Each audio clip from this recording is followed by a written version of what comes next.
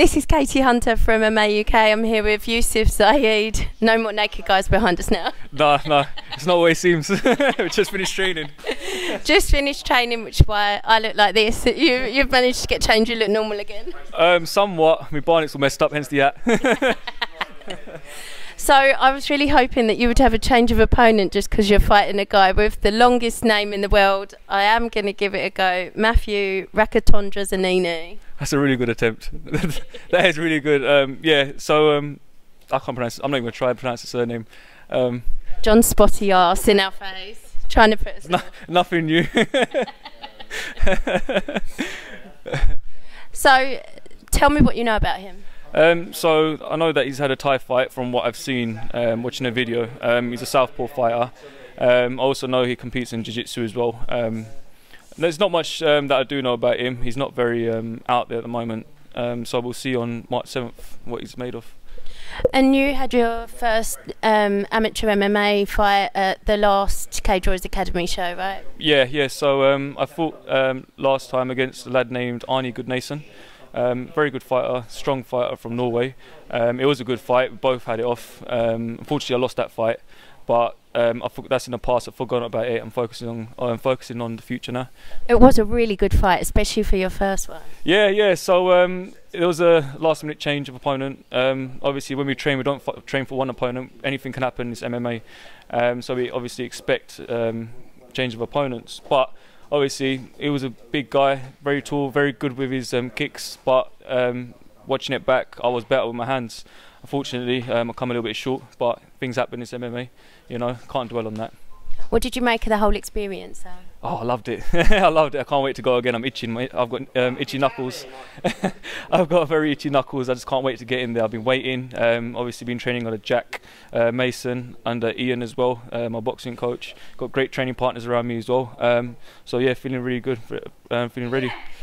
And you had a lot of fans in the stand last time. Is that going to be the same again this time? Yeah, so hopefully my fans are going to bring some noise. Got some more people coming down.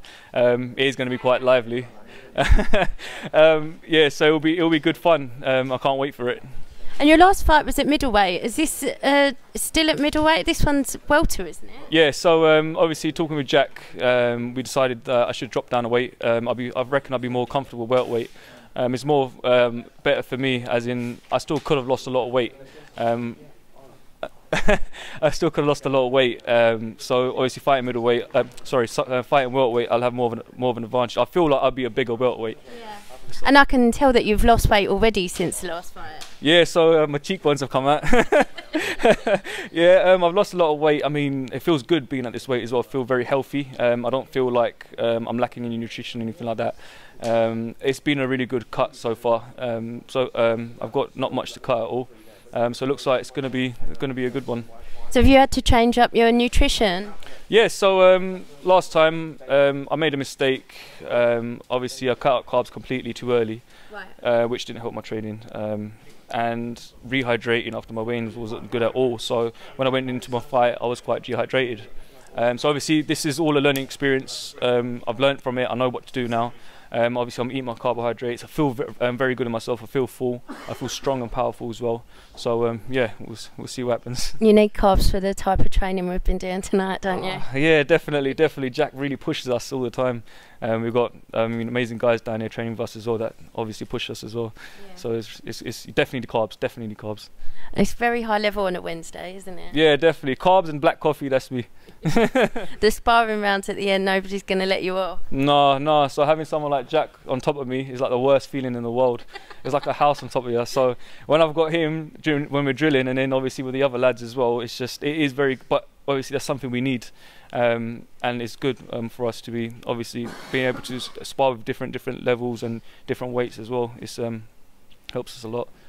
So Cage Warriors Academy South East 25th anniversary show. Have you still got tickets left if anyone wants to come and watch it? Oh, I've got a couple left. I'm guessing they're all going to be sold out by Friday, unfortunately. But hopefully maybe some other people have it, some other fighters will have tickets. If anyone needs tickets, obviously, you can always message the fighters.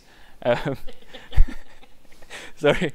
But yeah, it's going to be a really good show. We've got amazing fighters coming. I mean, Cage Warriors is the best MMA promotion in Europe with the best fighters. So it is going to be really, really good, and it's going to be a lot of fun. It's such an awesome show. I'm really, really excited for it. I'm really excited for your second fight. I can tell you're buzzing to get back in there. Oh yeah, I'm itching. I'm hungry for it. Awesome. Yeah. Thank you so much. Thank you.